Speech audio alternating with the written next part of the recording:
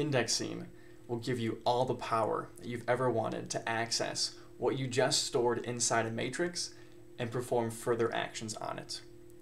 It's important to know that when you create an item in MATLAB, and you define this matrix, the way that you can point to each individual item inside of that is called indexing. In this first array 1, it contains 4 elements in a 1x4 matrix. The first element is the 1, the second element is the 5, the third element the 7, and the fourth element the 3. And you can access these variables using a simple call, as we see right here. You say the name of the variable that you want to grab inside of. Here we have array 1, and right next to that you're going to put parenthesis and the item that you want from that array. So here we're specifying we want the second element of array 1, which should be 5. Let's run this, and there it is. Outputs in our window, answer is 5. If we want the third element of array 1, it gives us 7 because it's in the third place of array 1. Now, when you get into bigger matrices, now you've got 2 dimensions to sort on, right? You have to call out what row and what column you want. And technically we're doing that here, but MATLAB is just smarter than us, and it knows that what we want, right? We've only got values along one dimension, so it's not going to go looking where things don't exist. But we can still specify what we're looking for. If we really wanted to get specific, what we're really calling here is in array 1, in the first row, right, this is all one row of values, and we're calling the first row third element in that, which is 7. This is the more explicit version, which gives you the same exact answer. Now if I went and said row 2, third element, well there is no row 2, it'll give an error, because the index position is exceeding what the array actually exists as, where we're going beyond the bounds. Change that back to 1, and we could do 1, 1, and that would give us just that first element in row 1 as 1. Beautiful. All right, now it gets more complicated when you've got bigger matrices, only because you have to think about what row and what column you're in. But the call stays the exact same.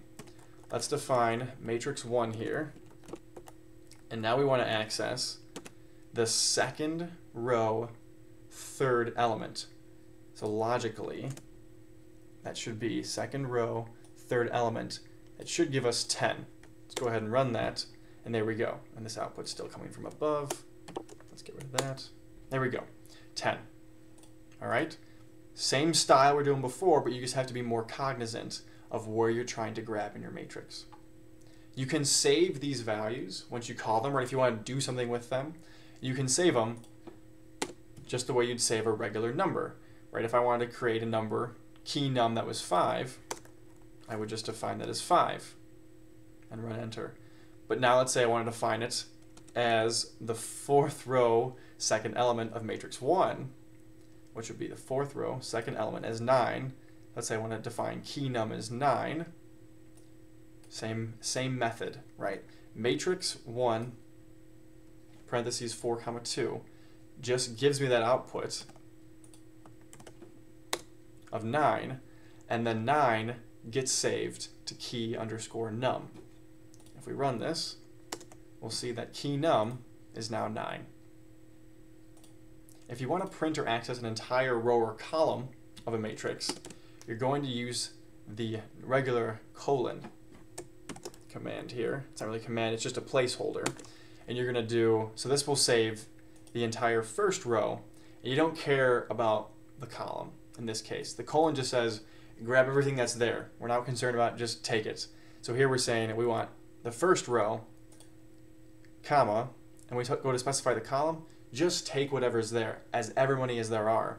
So this really is filling in for going from 1 to 4 across the board, and this will give us the entire first row, any column, all the columns, right? It builds it all in there, and we get this out.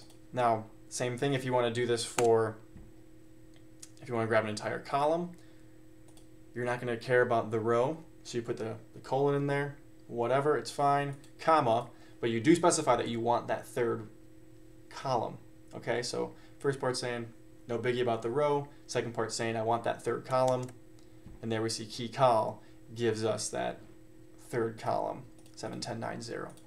Awesome. Let's say now we want to save a value into an existing array or matrix based off a value in another array or matrix. To do this, you're going to be doing a double index, meaning that you have to specify indices of both what you're saving and where you're grabbing from. We've got two arrays set up here, sales and correct, and we're going to replace the second value, the second element in sales, which is 250, with the third value of correct, which would be 30.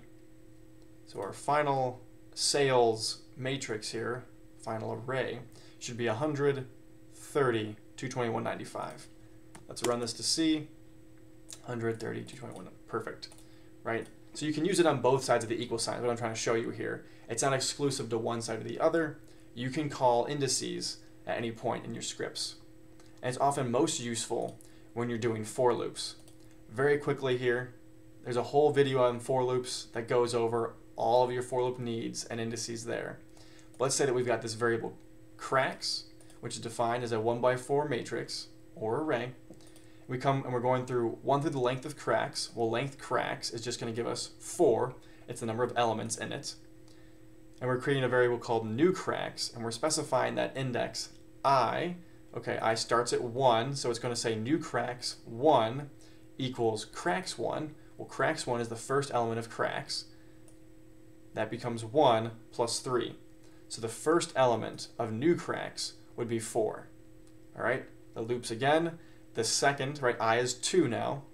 New cracks, second element of new cracks, we're specifying now, is second element of cracks, which is 5, plus 3. So what we're doing here is we're just adding 3 to every single item in the matrix, right? And that'll give us new cracks. If we run this, here we see old cracks, and here we see new cracks with 3 items added. And that's how you got to be using indices inside your for loops. More on that in the for loops video. There's also more math on matrices coming up. Stay tuned and keep on coding. Thanks for watching. Hey everyone, this is Phil from Phil Parisi Code. Thank you for tuning in. I hope you enjoyed the video and that you're getting something out of these. If you are, please throw a like and subscribe. It means the absolute world to me. Thank you, keep on coding, and enjoy the week.